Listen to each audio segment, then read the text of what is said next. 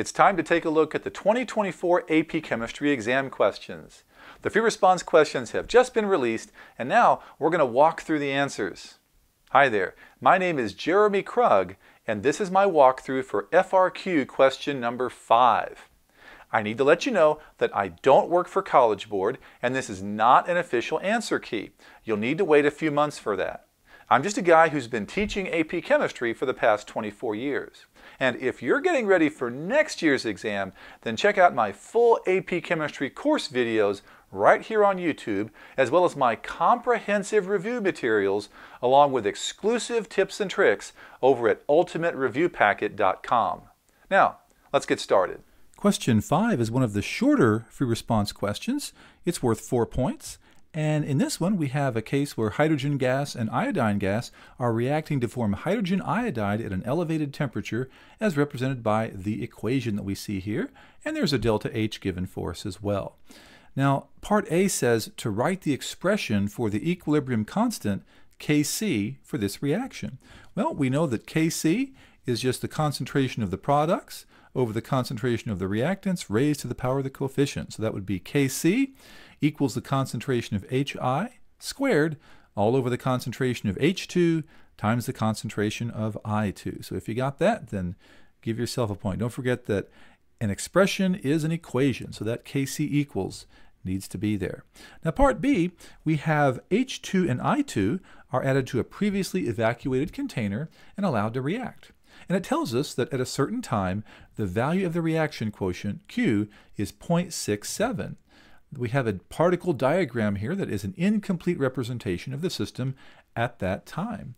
The diagram shows the relative number of hydrogen gas and iodine gas molecules, but the Hi gas molecules are not included. Draw the number of Hi gas molecules needed to complete the diagram so that it accurately represents the system.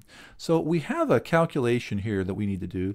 The Q is 0.67. So we're going to write the expression for Q, which is basically the same as the expression for K, except, we're not necessarily at equilibrium, so we can't call it K, so we'll have the Q here.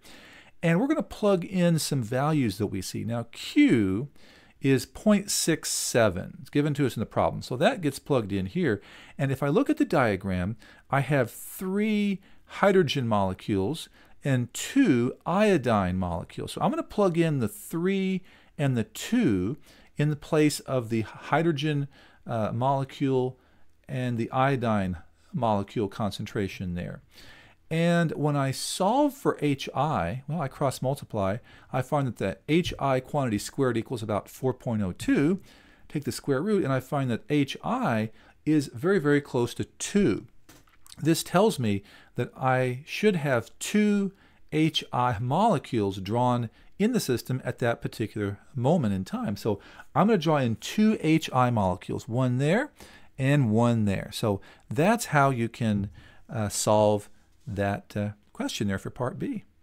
Now, part B2 says a student monitors the number of moles of Hi gas over time. We're going to hypothesize an experimental change that could have been applied to the system in the rigid container at time t to result in the change in the number of moles of Hi gas shown in the graph. And we're going to assume that the student did not add more Hi gas to the system. So notice that this time t, all of a sudden, the Hi moles jumped up.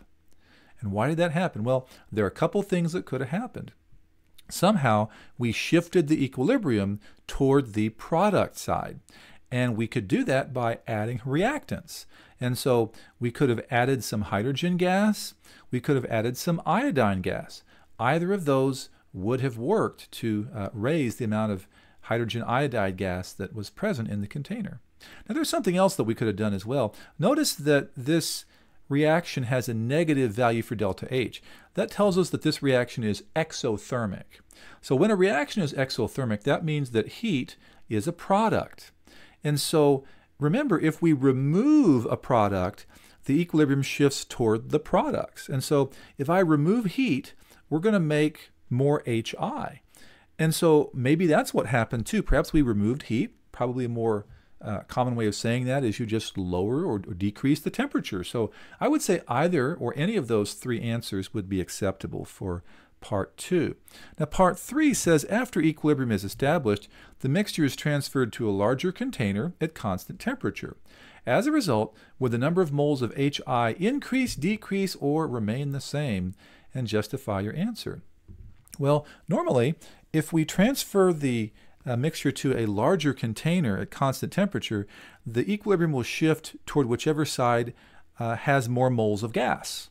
Well, if we look at the equation up here, we see that there's a tie.